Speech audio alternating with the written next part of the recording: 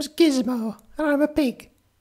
I've made an incredible discovery about the speed of light, and I want to tell you about it with the help of my glamorous assistant, Boob. Boob, go fetch my telescope. I've recently been making observations of the moons of Jupiter. This was partly out of scientific interest, and partly because that's where Poob comes from, and sometimes I think he gets a bit homesick. Thank you, Poob. Anyway, while making these observations, I made my incredible discovery. Light moves with a finite speed. Oh, I know it sounds crazy. Light is just there, isn't it? How can it take time to travel? Well, I've got news for you. It does take time to travel. In fact, the light which is now shining off Poob's shiny little eyes is taking about 2 nanoseconds to reach you, depending on how far you're sitting from the screen.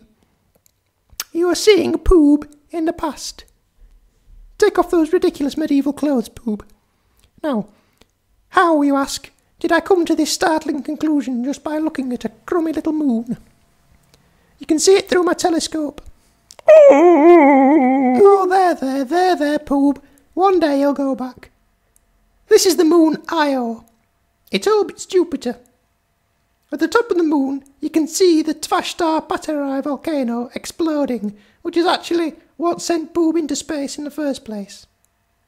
Now, as Io moves in orbit around Jupiter, it passes into and out of the shadow that the planet casts.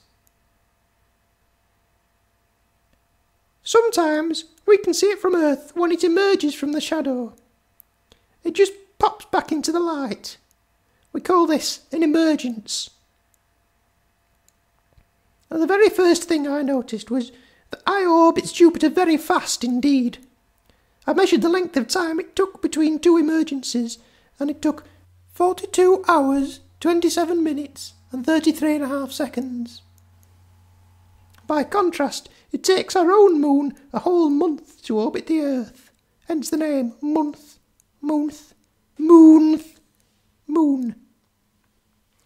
Now, at the time I was making these observations, Poob was away on business for almost 2 months. When he got back, I wanted to show him his little moon emerging from the shadow of Jupiter, and he got very excited. Based on my measurement of the orbital period, I worked out that the next emergence would happen at 9 p.m. precisely, so we set up the telescope and waited. At 9 p.m. on the dot, I told Poob to look. There was nothing there. Poob was inconsolable. For almost 5 minutes he gibbered about the possibility that his home planet had been obliterated by a volcano. Then, in a final moment of despair, he looked again. Io blinked into existence, 4 minutes and 49 seconds later than I predicted. Poob was overjoyed, but I was confused. How had I got it so wrong? Then I realised.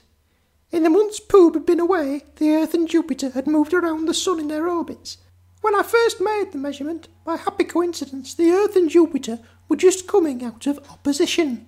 That is the point where the Sun and Jupiter are on opposite sides of the Earth. Now, the Earth was a distance of 1 astronomical unit from the Sun, and Jupiter was about 5.2 astronomical units, meaning that Jupiter was 4.2 astronomical units away from the Earth.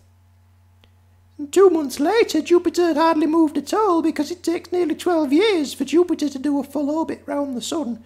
But the Earth had moved 1/6 of a year round its orbit, and that is about 60 degrees. Now, elementary trigonometry gives the following picture, and you can pause the video while you check it if you feel like it. It's good for the soul.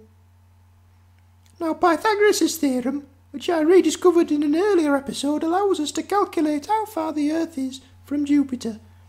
That is, you take 4.7 squared plus 0.866 squared, and then take the square root, and you get 4.78 astronomical units.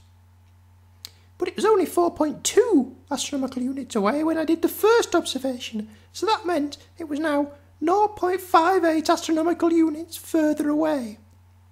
And the light was taking 4 minutes and 49 seconds longer to travel that distance. And so, It would take just over 8 minutes for the light to travel 1 astronomical unit, that is the distance from the sun to the earth. So light takes about 8 minutes to get from the sun to the earth.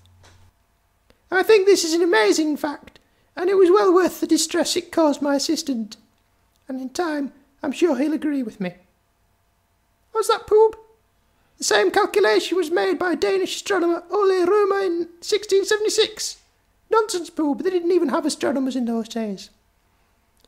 Well, tune in next time for the latest on quasi-modular forms, and we'll see if this neutrino can move faster than the speed of light.